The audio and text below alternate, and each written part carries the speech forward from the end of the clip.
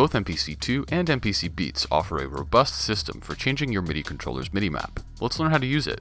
First, open the Preferences menu, and in the MIDI/Sync tab, make sure that the Control Input port is enabled for your MIDI controller. Next, in the bottom right corner, click the MIDI Learn icon. To create a new MIDI map from scratch, next to the drop-down menu with your MIDI controller's name, click the hamburger menu and select New MIDI Map. Then click Enable and Learn. Click the parameter you want to map, and on your MIDI controller, simply press the pad or toggle the knob you want to control it with. Now if you deselect Learn and try your new MIDI mapping, you'll see and/or hear how your new mapping controls the software. If you don't want to create an entirely new MIDI map and just want to change a specific mapping, open the drop-down menu next to Enable, navigate to and select your MIDI controller's factory mapping, then open the hamburger menu and click Duplicate.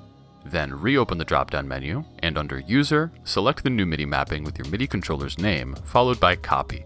Now, feel free to change any specific mappings you want.